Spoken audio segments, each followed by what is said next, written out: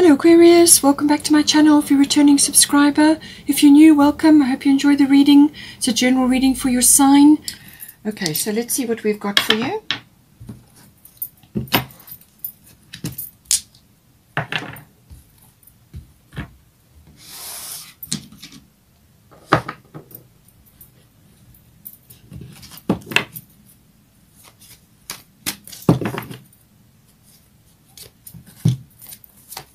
Okay, so for you, we've got Taurus, I have, and we've got 4th house. So, please don't forget to like and share or like and subscribe the videos, as that does help to move them around YouTube. This reading is for you and your person, your significant other, your special someone, or your sacred union, or whatever you are involved in. You may have just been together for a short time, or you may have been married and with with children. Just take it as it resonates for your situation.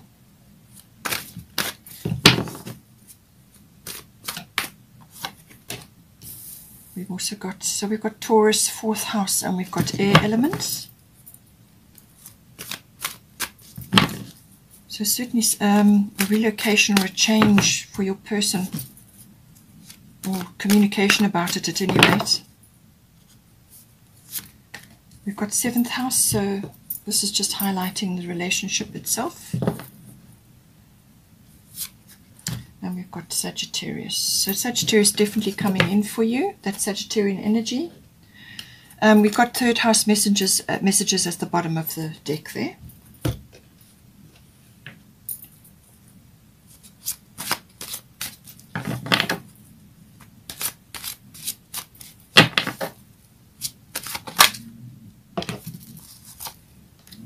Got Guanyin.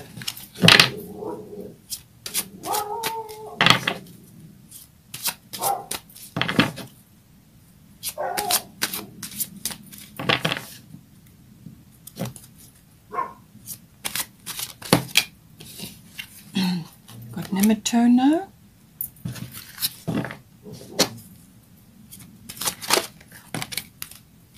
Damara. So this is to do with inner child, or to do with children around you at this time. They could be your children. And we've got Sedna.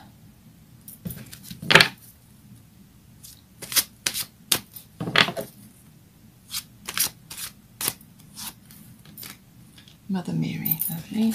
Bottom of the goddess deck is Yamanya, golden opportunity. So as I said, with that Sagittarian energy, whether it comes in with the eclipse or with Jupiter moving through Pisces, there, good opportunity for whatever is right for you. It could be healing, it could be some other opportunity. The end of a tough cycle approaches. This bottom of the deck is emotions are running high, supermoon. Okay.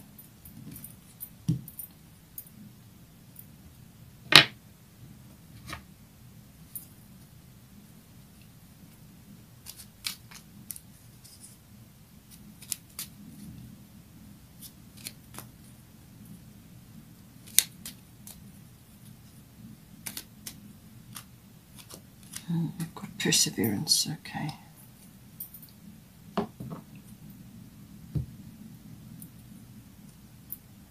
All right, so for you, the energy that's coming in for you, there may be aspects associated with you and then associated with your person. They may be interchangeable, so you may see something for your person which is actually a message for you as well, and vice versa. So we've got Taurus, I have, and we've got Kuan Yin. So Kuan Yin, compassion, a full moon may be important for you. As I said, that full moon lunar eclipse may highlight something which then triggers this. So as I said, a full moon often can be associated with forgiveness. So with compassion, release judgments about yourself and others, and focus on the love and light that is within you, that is within everyone. So aspects are going to come up at some point to do with this. And when you release judgments about yourself and about other people, then what you do is you you come back to a form of neutrality. And that's a wonderful place to be, because then you can make decisions based on your instincts and your intuitions, as opposed to an emotional reaction. So you respond rather than react. So this is always important around, with this energy, with the full moon. But it's about compassion towards yourself as well. Very, very important. A lot of people have difficulty with that. They are not compassionate towards themselves. They have a backtrack in their mind, which is critical, unhelpful, unloving, and nitpicky, and whatever the situation may be. You have to stop that backtrack. You have to rewrite what is going on behind the scenes. You have to focus on compassion towards yourself, direct love towards yourself. So what you would do for a best friend, what you would do for your child or somebody else that you love in your life, you must do it for yourself first. Then what you do when you do that, when you give back to yourself like that, then you fill up your cup, and then you are able then to share that with others. And it brings you back to a state of compassion. If you're not being compassionate with yourself, then you're more than likely not going to be with anybody else either. So work on that. Something may come up at this time. Taurus, it is a very grounded and earthy sign. So it may be that you need to do some grounding meditations at this time, or spend time in nature to earth yourself, to get your feet on the ground, your bare feet on the ground. It could be through gardening. It can be through any kind of activity which is land related, earth related, garden related. It could even be pot plants, whatever you've got around you. So earth yourself, get back, ground yourself, and get yourself in touch with nature. It could also be related possibly within your situation here, because your person has got fourth house, and this is Taurus. It could be that you are approaching a situation where you're changing house, or you're changing something around your living conditions, and or it could be related to your person, and you're somehow involved, because Taurus can be about real estate, property, things like that, land, anything related to that may be coming up for you. And it's also about material things, your material possessions, but it can also be about ownership. So, what it is that you own, the accumulation of wealth. All of those things come in with Taurus. Now, it is a very sensual sign, so possibly that can also be coming in to do with the relationship, getting in touch with your sensuality. Taurus loves sensual things, luxurious fabrics, luxurious things around, home comforts, creature comforts. All the comforts of home. That is very much a Taurian thing. And the Taurus energies, they don't like change. They like things to remain steady, and so that they can grow, stay still so that they can grow. So it could be that you have a situation where you do need to grow in some way, and you may just have to be open to making a few changes at this time in order to grow. And so, with other people around you, perhaps there are different opinions, or you're having to help, get people in to assist you, or you're having to do a lot of things, like juggling and changing things around. And this is where the compassion comes in for yourself and for others during periods where things can be a little bit stressful. But it is about the accumulation of wealth. Possibly that is an aspect that is coming up within your relationship. All monetary matters do come in with Taurus as well. And it's also about, as I said, standing firm in some way, shape or form, but not so firm that you can't move, that you're not too bogged down with material things, or in a fixed mindset or a fixed way of doing things that you can't actually bend and sway or shift if you have to. So all of these aspects coming in. With the Perseverance card, it can also be that this is a Taurian quality that possibly you do need to bring in. So stay grounded, keep your feet on the ground. Perseverance may be coming in for you. We'll see now how it goes, but that is certainly a Taurian quality, to keep going, to keep moving in the same direction, or keep on with something, to persevere until you have the result that you want. And that may take time, So Taurians can be quite patient, so possibly you need to bring that in as well. So we've got here for your person, we've got Nematona and we've got 4th house. So as I said, 4th house is everything to do with the home, the actual physical home, the actual structure. Something may be changing there, either a renovation or a move or some sort of shift or change, or it could also be to do with where this person is currently residing. It may not be their actual home, you know, but it can also be to do with the atmosphere in the home and the people in the home, something coming up there. We've also, it can also be the relationship to their relationship to their roots, to their foundation, to their ancestry or ethnic identity, you know, where they've come from and the people that, you know, the family that they've come from. So Nematona sacred space, it's saying that create an altar or visit a power place to connect with the divine.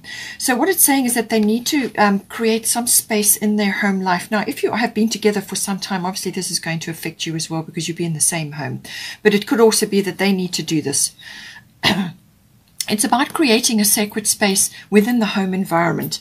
Now, this can just be a quiet, private space. It can be a corner in the home. It can be a mantelpiece, but just somewhere where you put your candles and your special things. It could be, you know, crystals, candles, items that are abundant and memorable or have special significance in some way.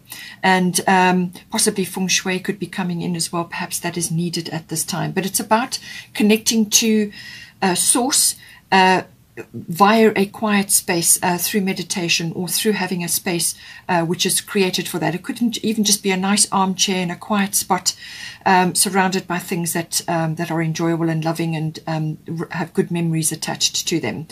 It can also be that possibly if there is a relocation on the cards, it's possible that a place which has some significance, whether it's spiritual significance or just a power place, it could be a mountainous area. You've got air element coming up here, which can be a mountainous area.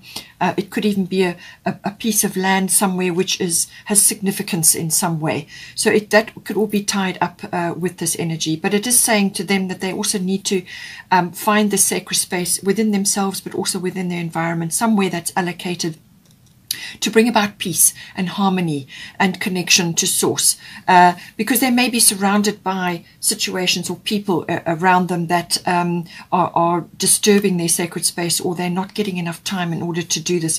We all need to do this at some point to connect, to make good decisions, and to move forward in certain things, to get guidance from within. And that's how you do it. You do it through a sacred space. They could also be going possibly, or may need to go somewhere to pray or to meditate, or to some sort of power place, whether it's in nature or a physical building somewhere which has significance for them, just to get guidance or to clear their energy. Now, for the current situation, we've got air element communicating. We've got Damara guiding children. So if you have children, this can be relating to them. Or it could be other children that you're surrounded by at this time, or it could be something to do with a project that perhaps you were involved in, one or either of you or both of you, or it could be connecting to your inner child. So with your family, your person's family situation, this could be where they have spent their childhood. Perhaps they are wanting to move back there or change something, or they may have to visit. And this is changing certain things within your relationship, or it's necessary for the relationship, or it's insignificant in some way. So this could be issues to do with childhood, either where they've lived, who they've interacted with, who's been in their household, maybe they're still in their household, whatever the situation is. It's saying you are good at helping, counseling and healing children. Use your skills to help children now. So however it comes in for you, whatever is applicable, it could also be your inner child or the inner child within both of you. This is about connecting to that playful energy, the joy in the moment, living in the moment, playful energy, creativity, lots of energy, enjoying nature, and just having fun, really. So perhaps that needs to be brought in to the relationship at this time, or it's connected to family, roots, foundations, and it's to do with childhood memories, or possibly it's to do with communications about moving or visiting, whatever the situation may be. With air element communicating, it's saying that communication is hugely important here in this current situation. So this is about also manifestation is huge with this card. So This is about manifesting what you want.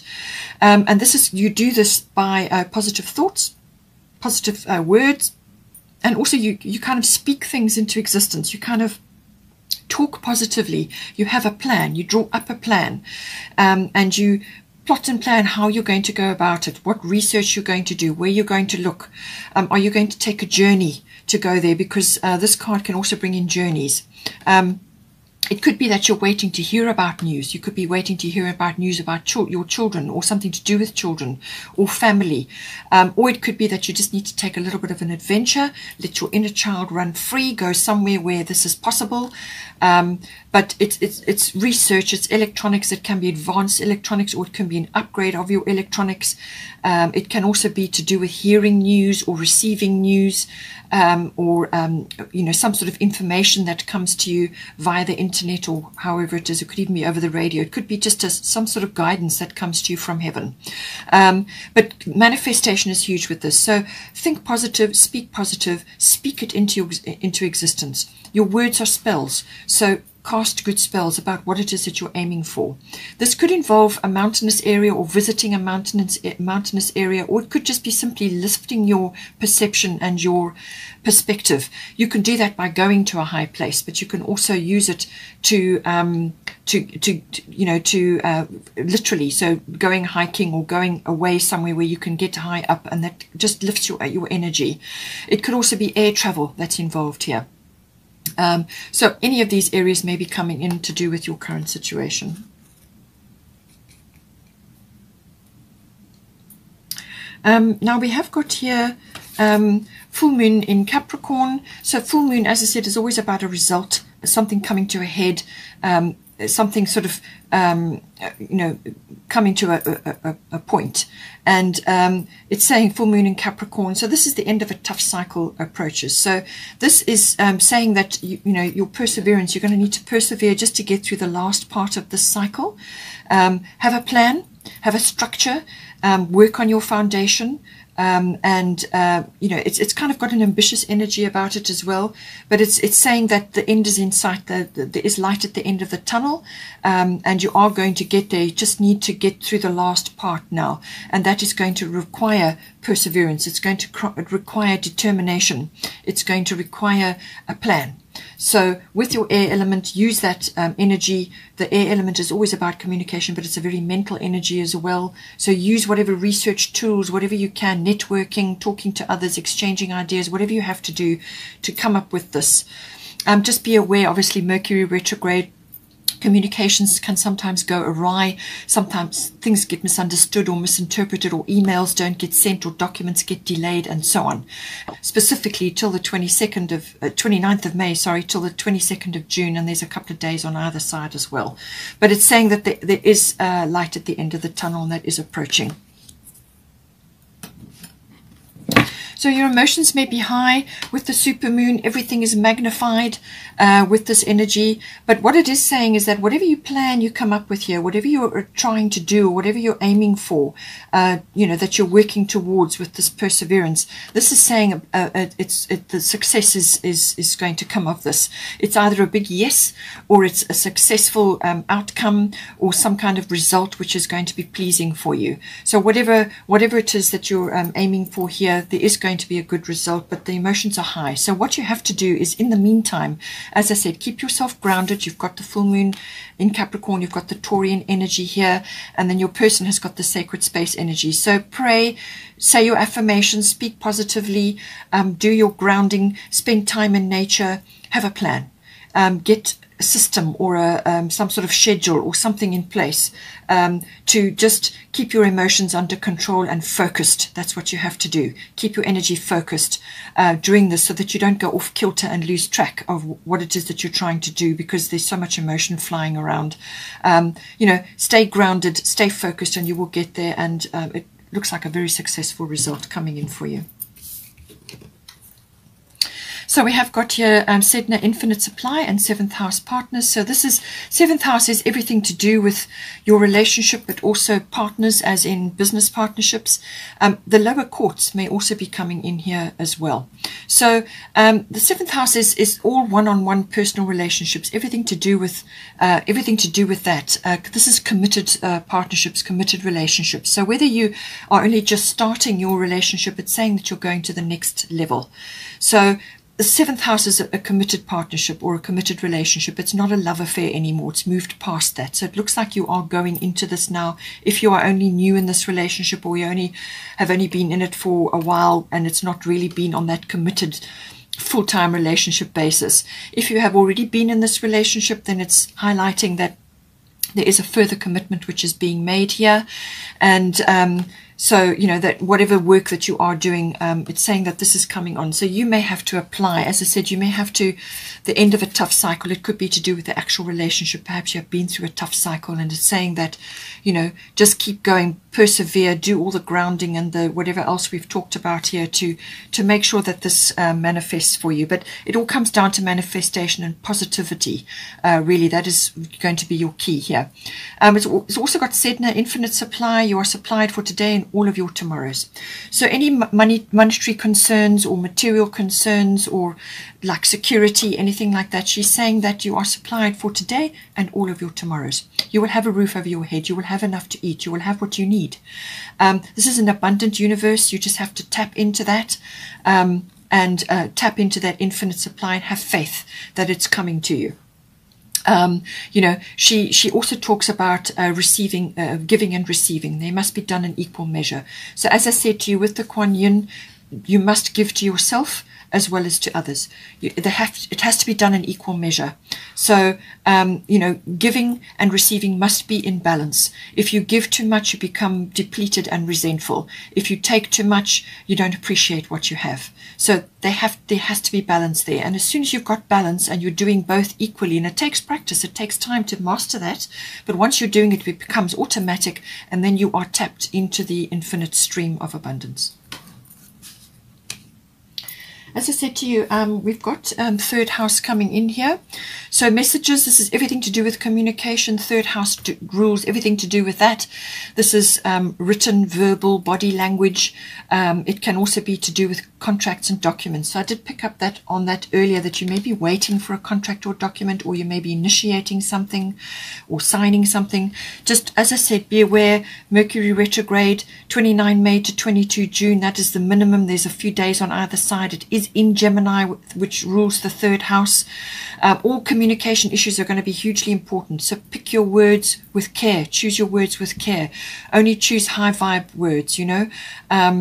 Walk your talk, and exchanging information, exchanging ideas, and, you know, research. It could be communicating with others, or it could be receiving, like news or information. You could also be hearing gossip, so avoid that if possible, because that could backfire on you badly.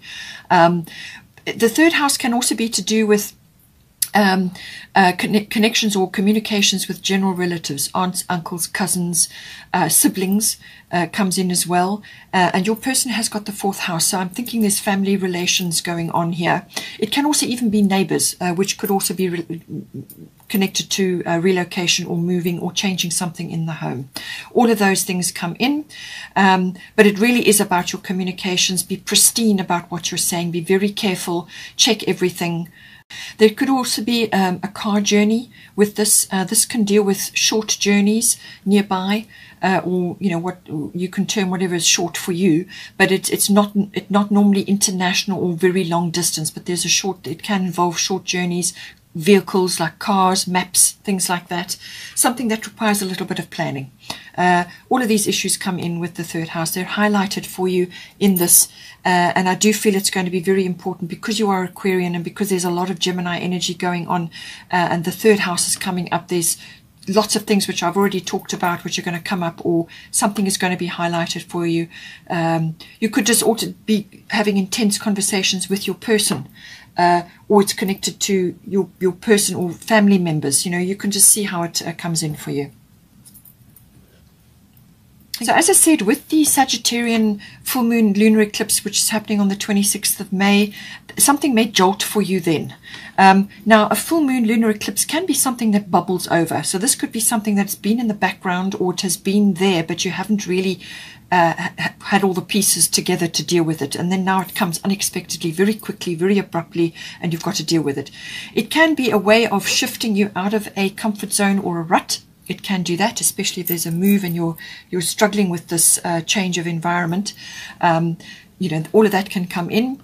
It can also be the lunar eclipse can also be a sort of a shift, a mental shift, or a realization, or a perception shift, where you are now seeing something that you just didn't see before, or you are realizing something. You could be realizing that where you have been, or where you have spent your time for the longest period is now over and complete, and you now need to move. So it can be a mental or a perception shift, or it can be a physical shift where you now have to deal with something, and you'd feel a little bit uncomfortable once that lunar eclipse has occurred.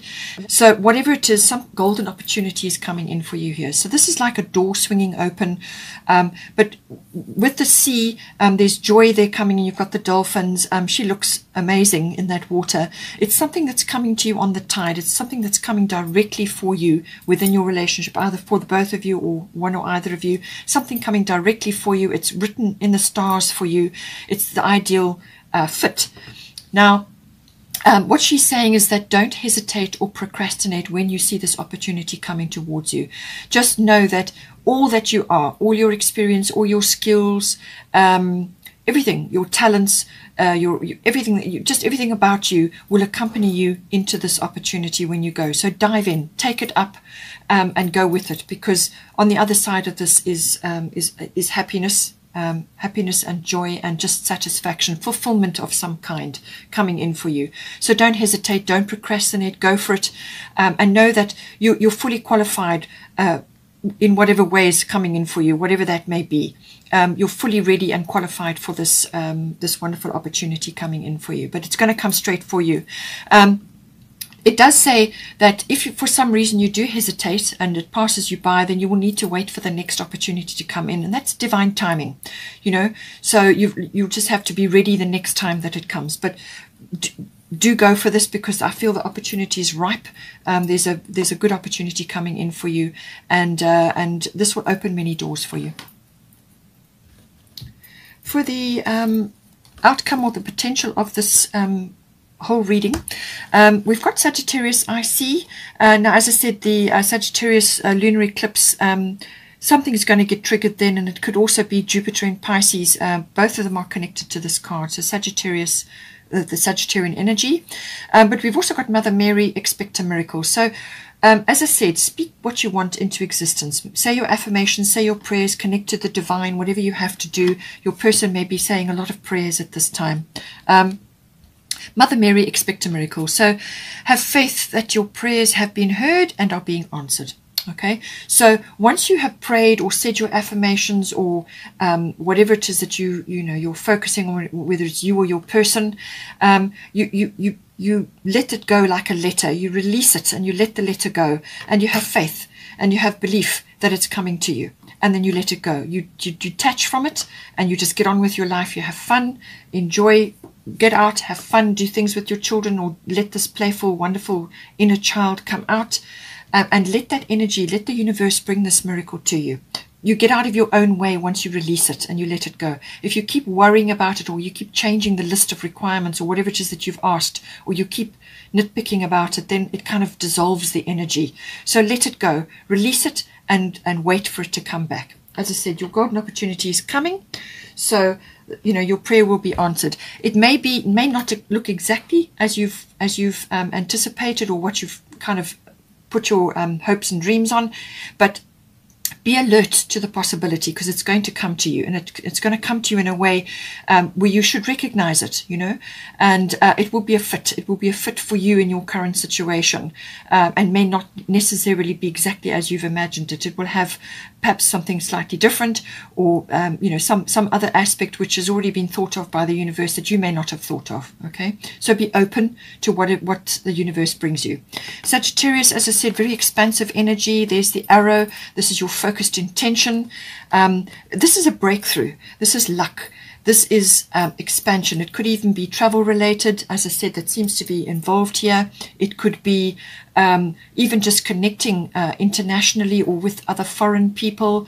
It could also be an adventure or an exploration of some kind, whether this is physically going on an adventure or an exploration or some kind of trip. But it could also be within the mind, or as in the form of learning, or it can be through philosophy and religion or belief system. So some sort of expansion of your understanding of things. As I say, this could all be purely internal. It depends on you and what it is that you're trying to achieve here in the relationship. But certainly expansion of some kind. There could also be legal success here with this, something perhaps coming in. It can also be, to do with relationship with in-laws. Something may be settled or sorted out if there's been trouble with that. It's also the intuitive process. And this is tapping into your intuition. Use that, and your person is certainly going to be doing that with the Nementona, tapping into the universal consciousness for guidance and for inspiration or whatever else may be needed in the moment. But it's a very expansive energy, and faith and wisdom also come into this as well. So whatever, you're going to get that. And that faith and that wisdom will possibly be renewed, and all your positive affirmations and everything that you're saying and speaking into existence, will manifest. Okay, I hope you enjoyed that. Please don't forget to like and share, or like and subscribe. Have a very good month, and I will see you next time. Take care.